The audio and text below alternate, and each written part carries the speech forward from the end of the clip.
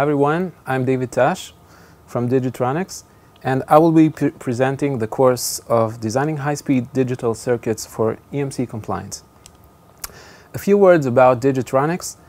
Digitronics was founded in 2007 by yours truly and provides turnkey solutions for the local and foreign high-tech companies with the expertise of digital high-speed board design, analog design, RF design, power supply, RTL code design, signal integrity and power integrity simulations. A few words about myself. I hold BSc in Electrical Engineering, MBA in Business Management, both from the Tel Aviv University, and come with about 2 decades of experience in the field of hardware R&D. Today's agenda is speaking about high-speed signal. What is the definition of the high-speed signal? And if I would present a question to most engineers, what would you define a high-speed signal?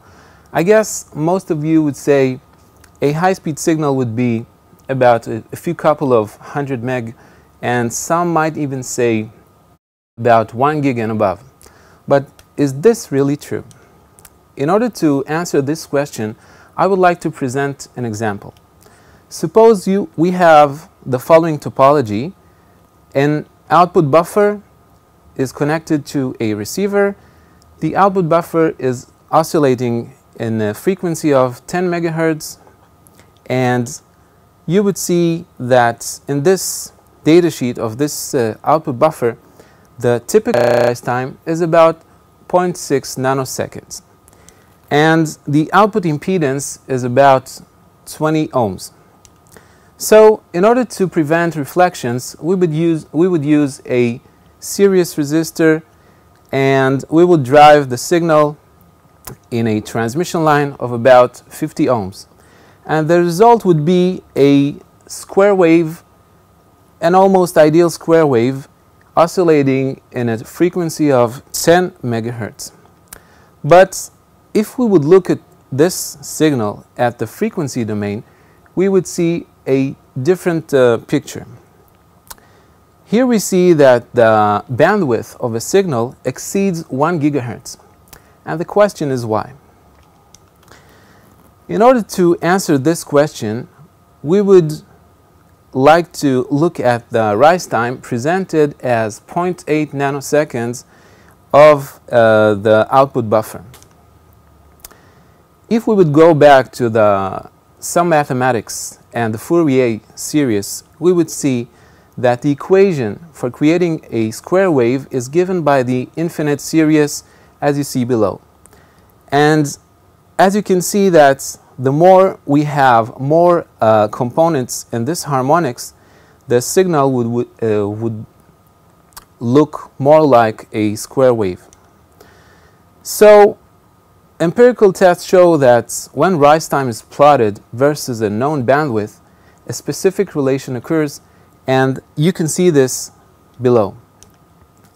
The bandwidth of the output signal with the rise time of 0.6 nanoseconds, as you can see, according to this equation, equals about 580 megahertz.